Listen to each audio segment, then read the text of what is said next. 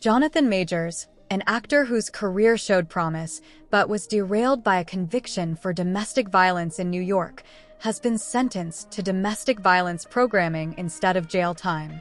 Manhattan Criminal Court Judge Michael Gaffey ruled that Majors must complete a 52-week in-person batterers intervention program in Los Angeles, undergo mental health counseling, and stay away from the victim, his ex-girlfriend Grace Jabbari.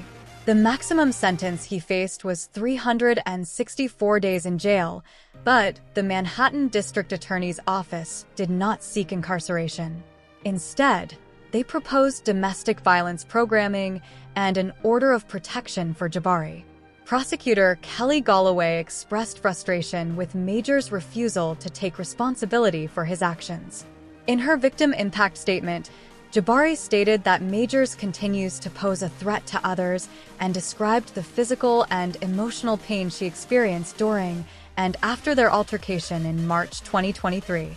Majors, accompanied by his current girlfriend, Meagan Good, read from the Bible before the judge's arrival. His defense attorney, Priya Chaudhry, explained that Majors chose not to speak at the sentencing due to Jabbari's civil lawsuit against him. Chaudhry expressed optimism that Majors would return to the film industry. Majors, 34, was convicted of misdemeanor third-degree assault and second-degree harassment, but acquitted of 2 other charges.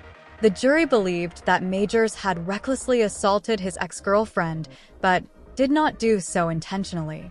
The charges stemmed from an incident that occurred in March 2023 when Majors and Jabbari were in a hired SUV in Manhattan.